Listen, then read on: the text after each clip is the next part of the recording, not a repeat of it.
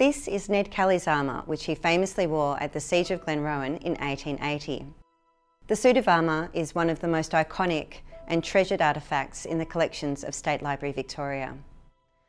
The suit is comprised of a helmet, breastplate and lappet, sometimes referred to as the apron, a backplate and 2 shoulder plates. The left plate is kindly on loan from Museum Victoria. Today we are deinstalling the armour in preparation for its display in a new exhibition soon to be opened in Victoria Gallery. Stay tuned for news about that.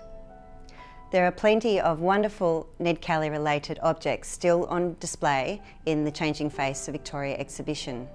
Focusing on Ned's story through his own eyes versus that of the authorities and the police, you can see original pages from the Jerilderie letter, Ned's death mask, and even eyewitness photographs taken at the siege. We look forward to seeing you soon on level 5 of the Dome.